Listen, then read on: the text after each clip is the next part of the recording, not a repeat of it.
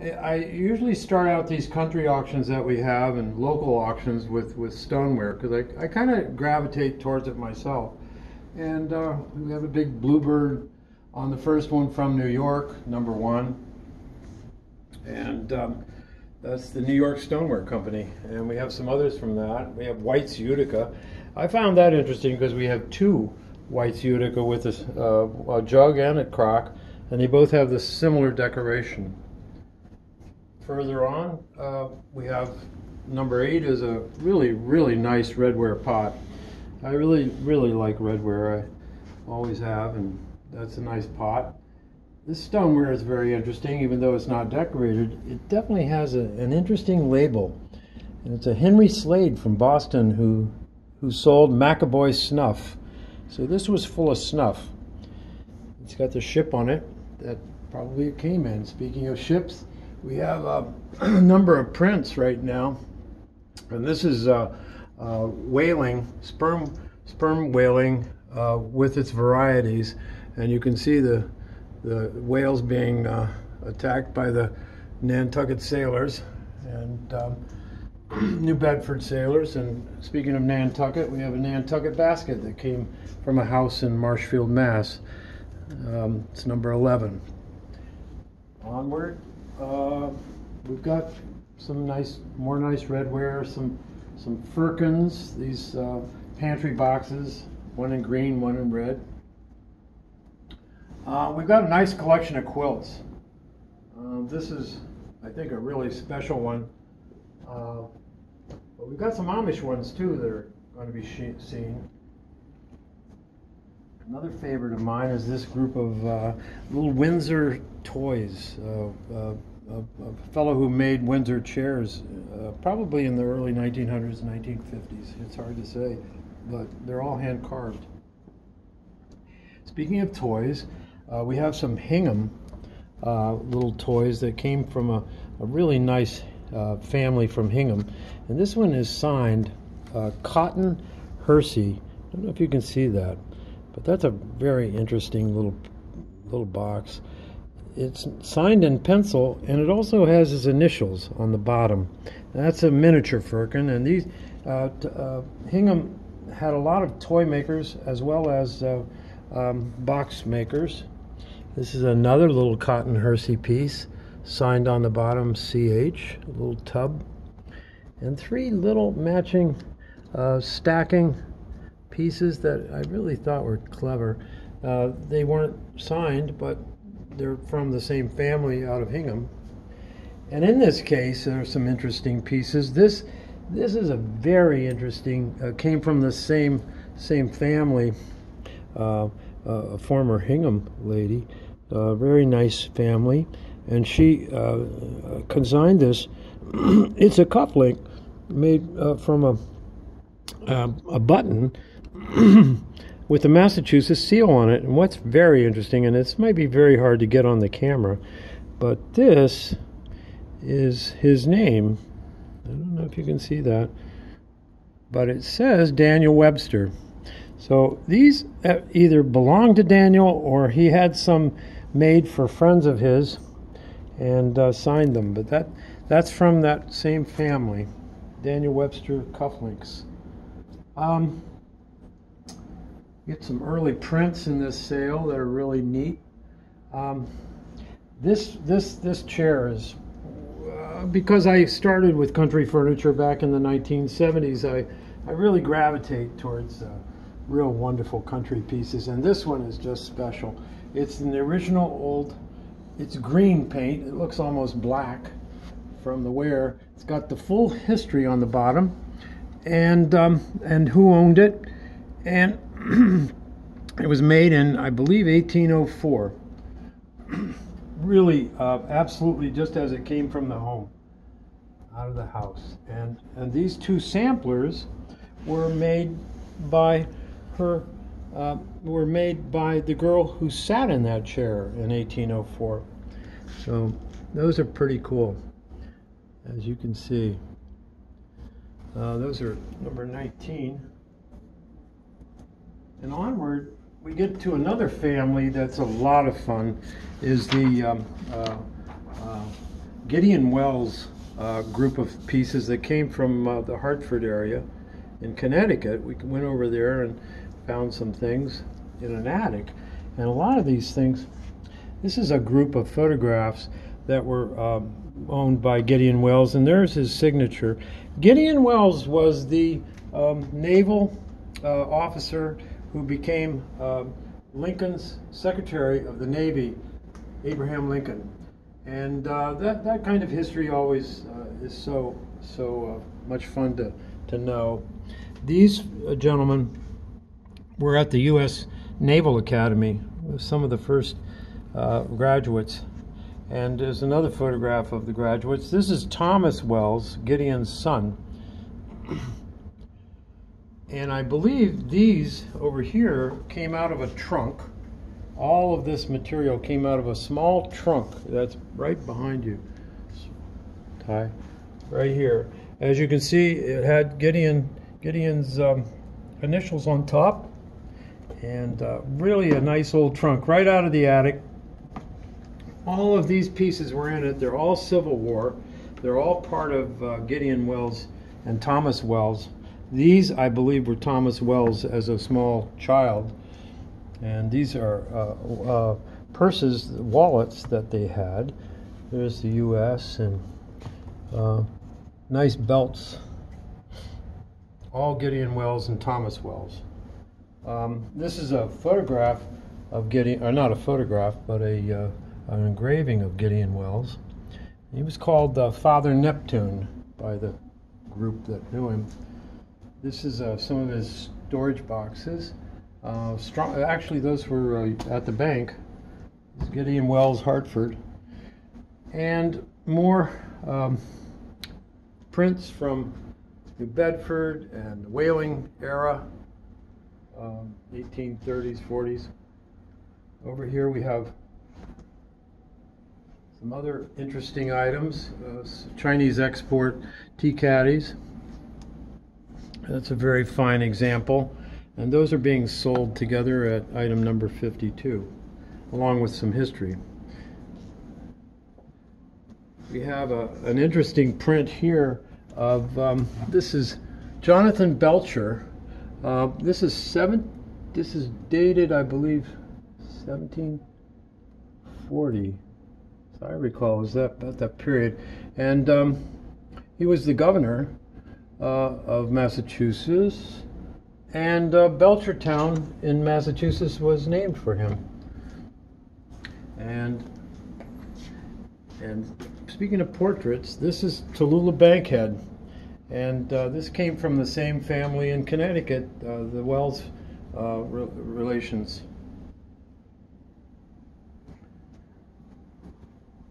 And these are really neat.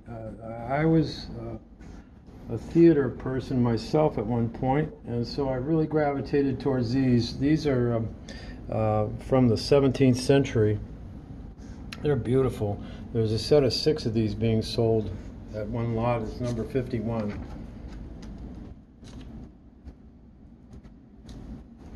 To go back a little bit, and for folk art, I think this is quite a wonderful rug. Hooked rug with the horse. And what's really interesting about it is that it has the directionals, north, south, east, and west.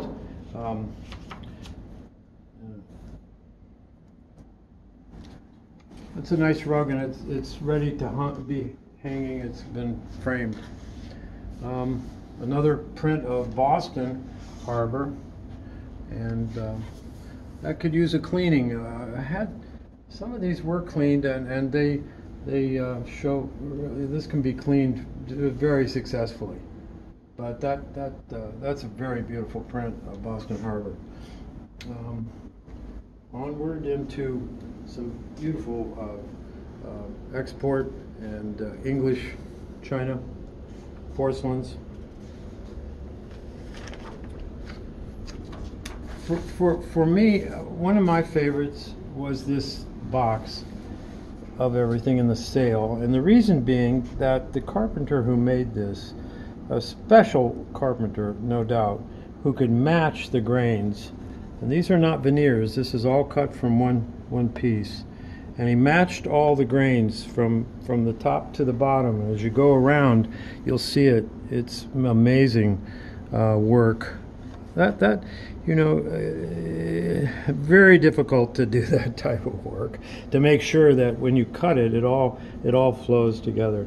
It's exciting to see that type of work. And also this little escutcheon plate, which is made out of bone. That to me is one of my favorites. And these are the quilts. These are Amish. They're crib quilts.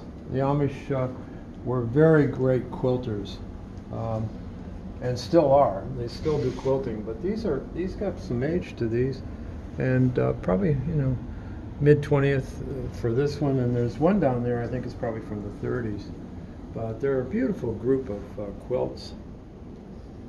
Some more stoneware that came in from another consignor. This is an especially good one. You don't find many of these. These are what they call incised, because it's cut right into the clay and then colored over. So that's a really pretty piece. That's 137. We added that in later, so it's 137A. And I like these. These are just nice. This is some nice, very unusual fireplace spatulas, and a fork with the spatula. That's a nice lot. And this with the trivet. And I've never seen this before. I've seen a lot of these. This is a candle snuff, so that when you at night you'd want to trim that candle. But I've never seen a holder like that. That's great. So, and over here we get into some modernist material, mid-century. This is Miro. This one's signed in pencil down here, Miro. And these are, this came from an exhibit of his. This is, that's a poster, and these are programs. There are two of these. Calder, this is a fairly nice print. Balloons. And these I thought were really interesting. These came from an estate in Marshfield. And then over here, we have some fairly contemporary folk art. This fellow is, his name is Corsi. He did that in '04, and there are a couple of these. I thought those were really great. He does really nice, I love the little bird on top of his horn. Then we've got, some face jugs that are just really grotesque. I don't know how this worked, or if it did. That's a double spout teapot. Strange. So we've got a little bit of everything in this sale. And then over here we've got bottles, more stoneware, some very nice wines. Came from a collection in Connecticut. And the quilts, this is quite an early quilt. Has a little wear here and there, but it's beautifully quilted on the back, as you can see. Amish. I've always loved the Amish quilts. Great colors. And here we have a selection of silver that's come from different consigners. And for historical, this one is really quite something. This is a ring. I'll take it out of its case. The case was made for it. This is a ring that is a signet ring, as you can see. I don't know if you can see that. I'll try to get that for you. This is Oliver Hazard Perry's ring, and there's a history to it here, given to the Commodore by his mother in Taglia, and it's definitely a lady's ring, but it was used as his signet so that he could seal his envelopes. This is not, and I've got the history of it here from Barbara M. Perry, who was his, I think his eldest grandson. Anyway, that's how it came down. That's a really pretty piece. And historically significant. Some really great silver. I really like this signed Philadelphia sugar bowl. At the time, if you had sugar in that quantity, you had to be fairly well to do. This is signed, and underneath, as you can see, coin silver. And these are quite nice with the these 113 on 2.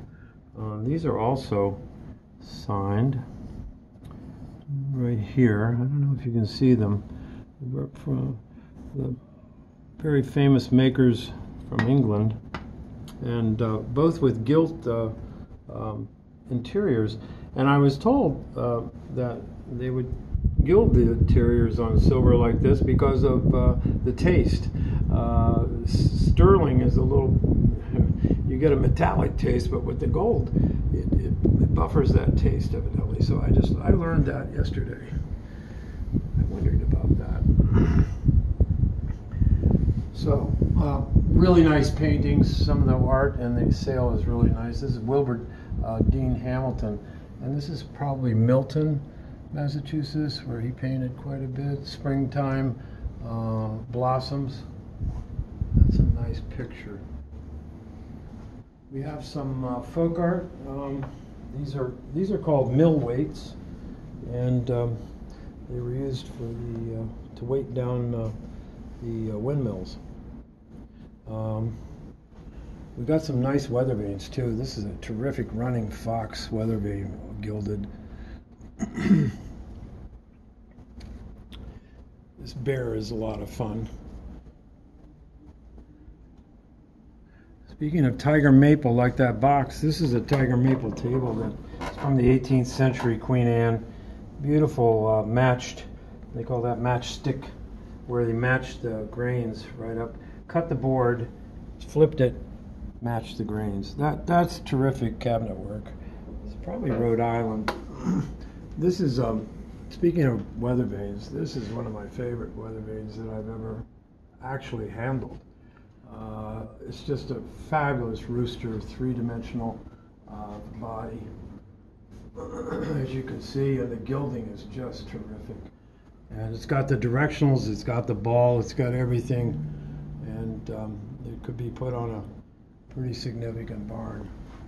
I'm sure it came off of one. It came from a collector in Connecticut. It's a great, great weather vane. So we're fairly, speaking of the collector in Connecticut, these two Windsor chairs are spectacular examples of form. They're braced back 18th century Windsors, found in Connecticut, in a nice old green.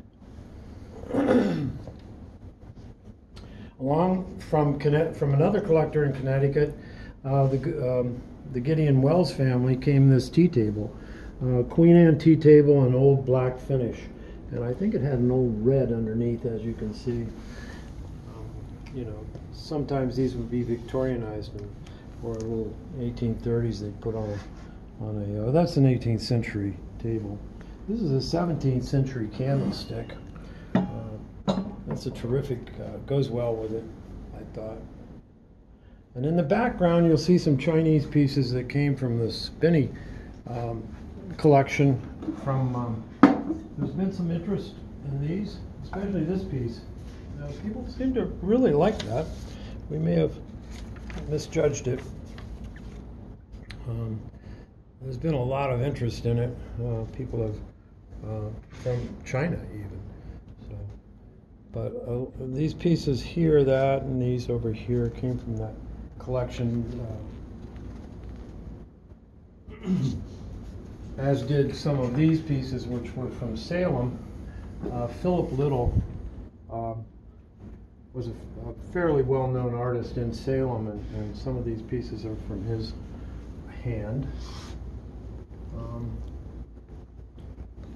Folk art, we've got other pieces such as this. I really like this. I really thought this was just great. This is a carved wooden anchor, and it's all hand carved. Probably early 20th, late 19th, early 20th century. It's a nifty item. It's got the old rope, sailor rope, and nicely carved. This is an actual swordfish sword.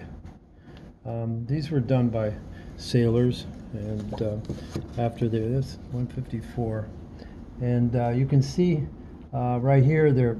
Yeah, I don't know if you can see that, but that's a sailor at the top of his boat, about ready to throw a harpoon into a swordfish. And we have other nautical things. This came out of a great house in Hingham.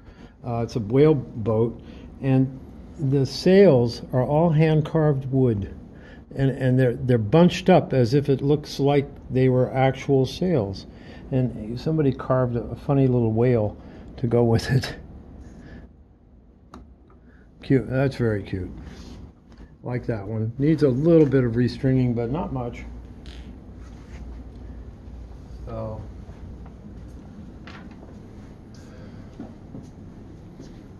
this is a painting that I really gravitated towards. This is it's item number 60, and it's Lake George, and it's from the Sabathay Point on Lake George. It's got folks out in boats and enjoying the sunset. That's item number 60, and that's by a Frenchman, de Grailly, I believe his name is. That's a terrific picture. Yeah, Victor de Grailly. I learned that he took prints from America and then copied them and then sold these to Americans going back to from France. So this is a really nice painting by Philip Little, and this is a clam digging in Salem with the Salem Harbor in the background. Nice impressionist piece, and original frame, and never been cleaned. It's just as it found.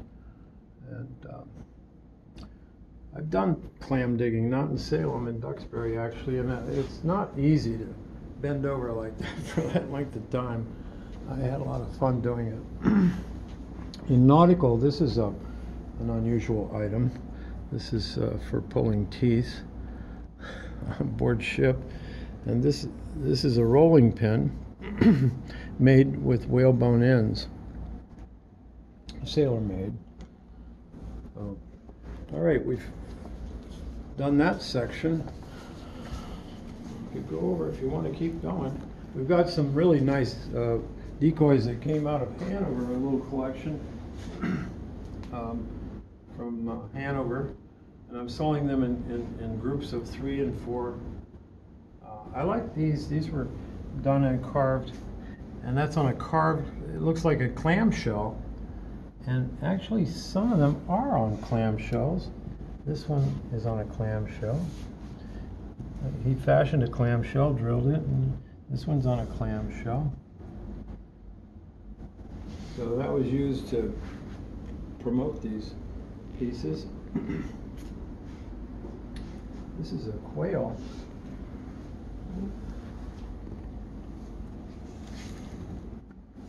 It's kind of unusual.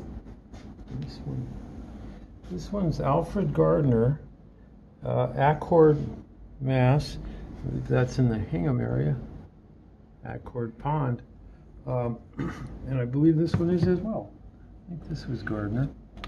Yeah, Alfred B. Gardner, Accord, Mass.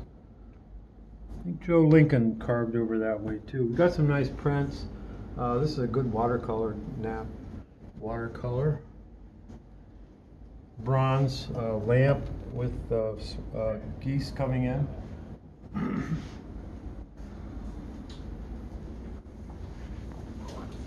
Over here, I thought this was pretty neat. This is a trunk.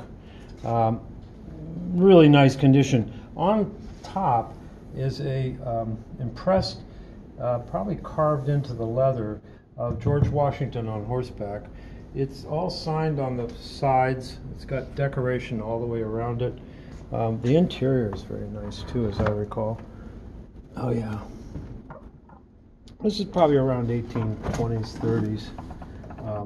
This is a pouch, a leather pouch for probably letters or a Bible, and then also this opens up so that you could store more inside.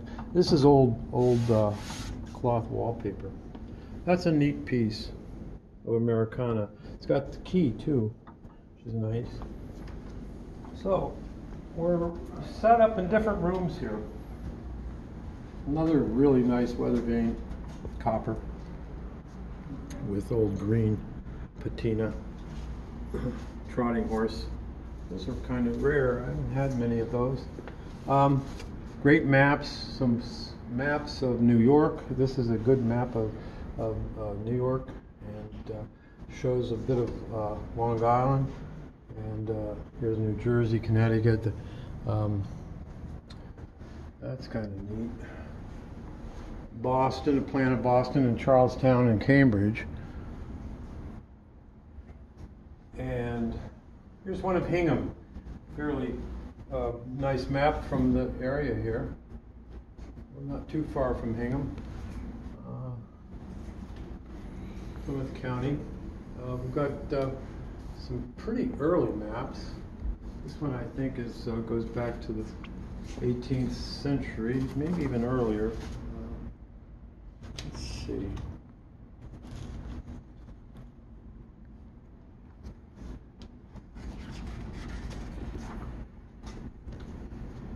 Yeah, it's Poland, actually, Silesia, they called it back then. There's another one. Knife box that came out of Hingham. And then we get into some ethnographic material as well. This is a pretty mixed bag auction. They've got a little bit of everything. These are molas from an island, San Blas Indians, Panama. They're matched pair of them. We're reselling this for a client. It's a killer whale with 2 seals. It's northwest coast, and probably at a potlatch. That's a nice piece. It's got beautiful buttons, all done in buttons. And then for Indian, we've got the Crumbo piece here. He's a very famous printmaker and artist, and that's a beautiful horse. It's got a little bit of water damage, as you can see, but it's mostly in the framing or in the border. Some New Guinea pieces. It's a nice old shield here for house board, and then it goes on more folk art. This is a good desk. This came out of a house down near south of Taunton. That's a very early desk, and it's a nice interior with good drawers, a lot of space.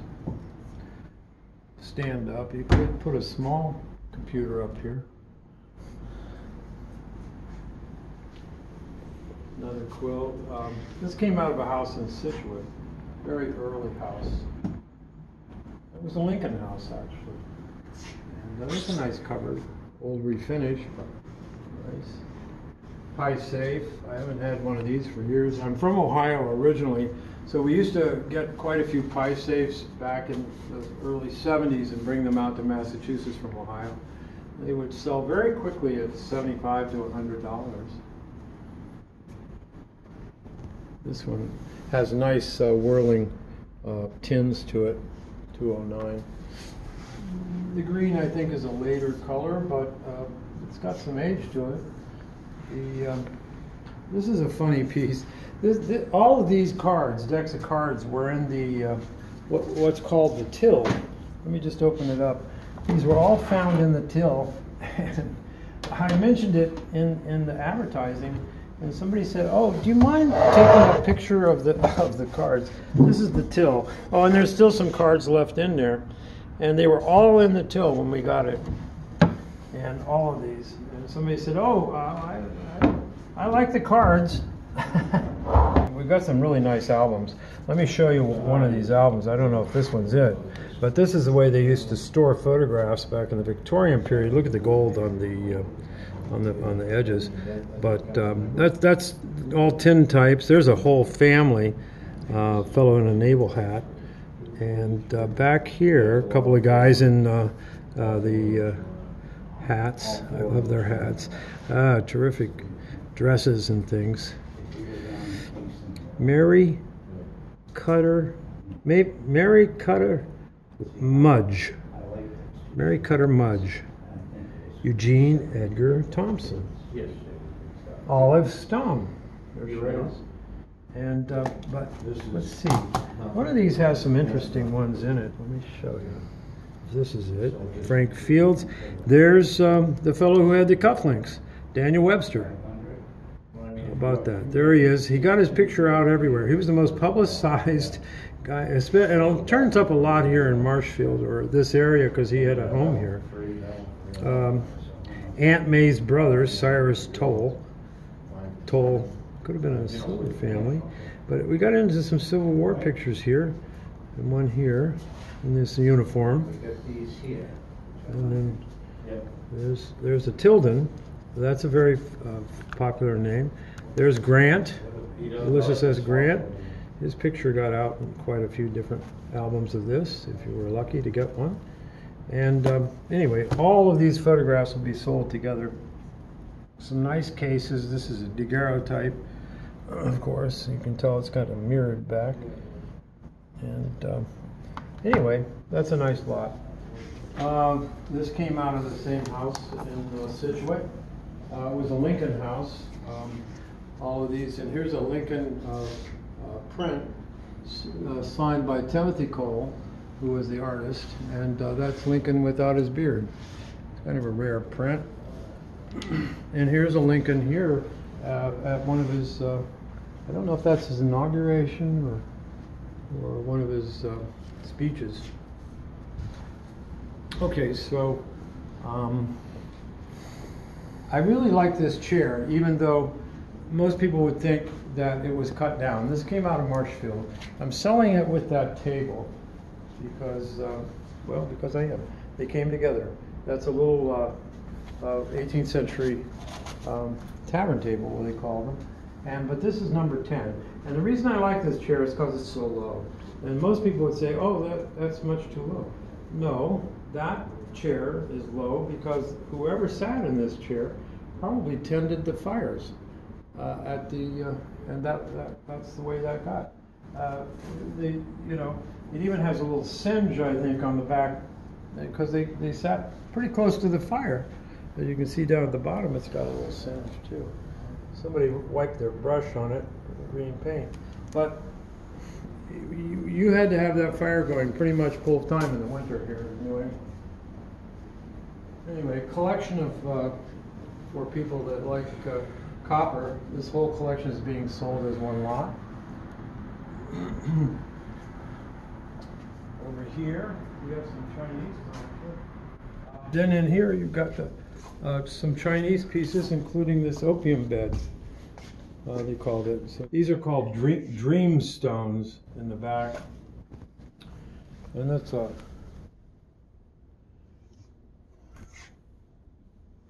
I guess that would be a nice chair that went with it. And this over here, I want to show you this. This is a rare ephemera. This is Captain Benjamin Beale's diary, dated.